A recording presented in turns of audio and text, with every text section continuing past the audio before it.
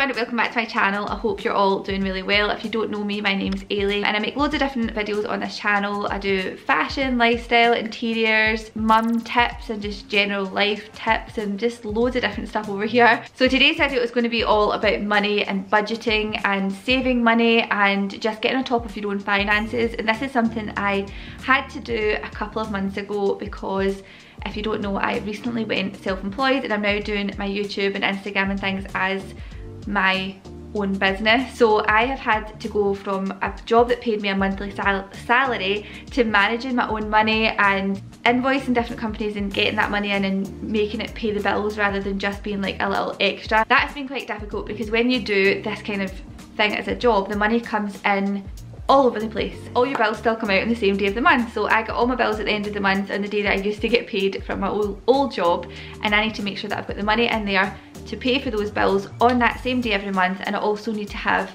my money for like living my life and spending and stuff like that. So I wanted to talk you through some of the things that I did to kind of get on top of that. First thing I did was to analyse my outgoings and my incoming. I went onto my bank. If I get something in my face, this keeps happening. I said this in the last video. Anyway, so the first thing I did was to go and look at my outgoings, debits and credits on my account for like the last month. So I looked at all my direct debits, worked out what my outgoings were, and then I looked through every single debit transaction on my account to see like, where am I spending money?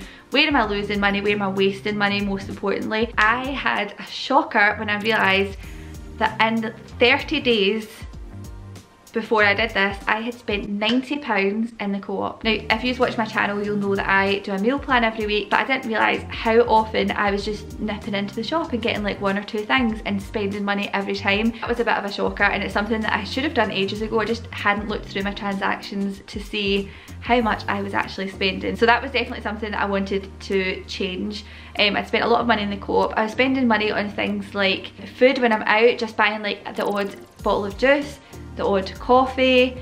There's so many different things that were just little expenses that when you go back and add them up, you realise that that's a lot of money. Like, I'm wasting a lot of money. So that's what I did with my debits. So I looked at that, and I'll come back to that in a wee second. Then the next thing that I did was to look at my outgoing. So I just spent the night going through each and every bill to see that if I could reduce that in any way. So we have things like council tax. There was nothing we could do about that, unfortunately. Things like insurance. Now that is definitely where you can save money. So car insurance, home insurance, travel insurance, life and why can I never say critical illness insurance, all of those kind of things. So I just went through those, every single bill that I had, and went on to Money Supermarket, Compare the Market, what's the other one, confused.com.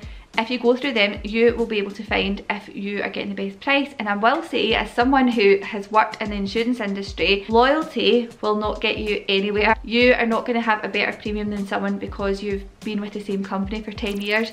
Every single year that your insurance is due, you need to go online, search through different companies, make sure that you're updating your details, more importantly, because things change year on year. So we did all of that, and we managed to save a little bit of money on our outgoings. Back to the meal plan situation. So once I realised that I was spending too much money in the Co-op, the things that I was buying in the Co-op were just things that I was missing off from my food shopping, and that was because I was trying to keep my food shopping bill down. So I wasn't actually keeping my food bill down, I was just moving it elsewhere to a more expensive shop. You might have noticed in my last few food hauls have been about £70 or £80, whereas I used to try and get it to about like £55, £60. So I've added about £20 on to my food shopping bill every week, but that's because I have been doubling up on things like yogurts. We always run out of yogurts towards the end of the week. I doubled up on bananas, snacks and things like that. Bought a little bit more milk than we normally would buy, bought more bread, and I don't know, I was trying to save money in the wrong place, I think. So I have put up my food shopping bill, but the less time that I spend in the Co-op, the better. So the next thing has actually been a video in its own right, and that is how to save money on your weekly food shop. I'm going to leave that linked below rather than go over everything again, but the main points on that are to switch to own brand products if you go to the supermarket. I go to Lidl at the moment, but I do think it's important to switch up different supermarkets just to see if you're getting a better deal elsewhere. Also, if you're doing online shop, try and get a delivery saver. You can get this through Tesco. It's something like £6.99 and it means that you can get unlimited delivery throughout the whole month. So that just becomes like part of your direct debits, and it's something that will save you a lot of money, because you'll find that sometimes if you're getting an online shop, it will cost you like £4 to get it delivered, whereas you could pay like £7 for the month. I wanted to add in another thing for people that do online shops, and I actually still really like doing online shops, but at the moment I'm just going through a wee phase where I'm going to the shop. My sister actually has recommended another good way to make sure that you're only buying things from the supermarket and not stopping in at the shop. She actually has the delivery saver, which as I said was like £7 a month. So you can actually get 2 deliveries a week if you want through that service, and you can do your first food shop on a Monday and your second one to come on a Thursday, and that will restock you up for the weekend with all your fresh things like milk, bread, all your dinners and things like that. You can do a second meal plan for the week, so your first meal plan is only like Monday, Tuesday, Wednesday, or Sunday, Monday, Tuesday, Wednesday, and then you do one for the other half of the week. So she will do 2 £40 shops, whereas I will try and do like 1 £80 shop. But I think her way of doing it is actually really, really good, because everything stays fresher and it just gets delivered to your door, so it's not like you're having to actually go to the shops twice a week. So yeah, that's another really good one, courtesy of my sister. Something else that I noticed on my outgoings that was quite shocking was how many times I would go and spend like £15 and not think too much of it, going to the shops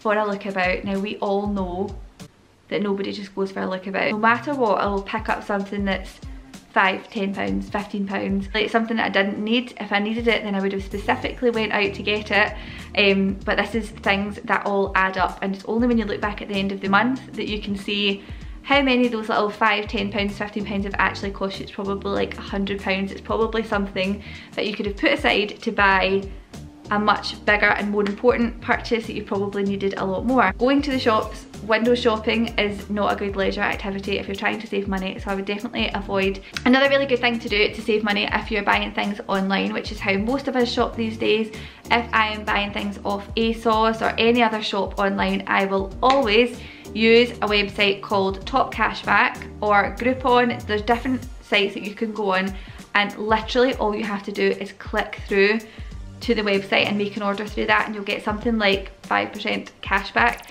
which is nothing at the time, but if you do that on every single thing that you buy, it's better than nothing. If you're going to buy something, go and get 5% off it. If there was an option to like tick a box to get 5% off, you would do it. So why not just go to this website first and click the website? So it's a really, really good way of doing it. Another good thing to do is if you're buying off ASOS or New Look or anything like that, before you make your purchase, go and Google for voucher codes. So there's specific websites set up to find voucher codes, and you might just find that there's a 20% discount there, or a 10% or a free delivery that will just save you a little bit of extra money for no extra effort. Last but not least, I wanted to add in a personal one for me. So as I said, I noticed that I spend a lot of money on things like a bottle of water when I'm out. First of all, it's a waste of money.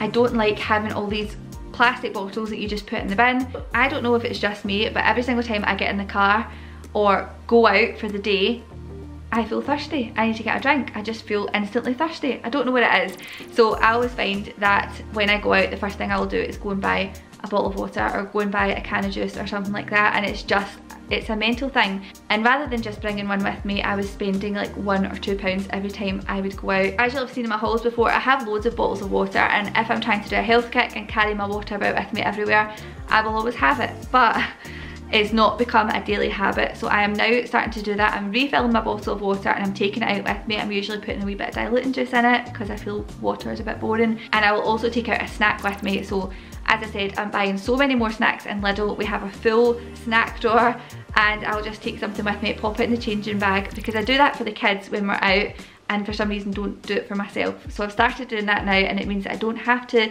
nip into the co-op. I don't need to just get myself a little juice and something to eat if we head out. And those little savings should all add up. Sorry if this has been a really rambly video. It's just one that I wanted to film and just make it like a casual chat. So I hope you've enjoyed watching it. I am going to go and make myself a cup of tea because I don't know if you could tell that my throat's really sore.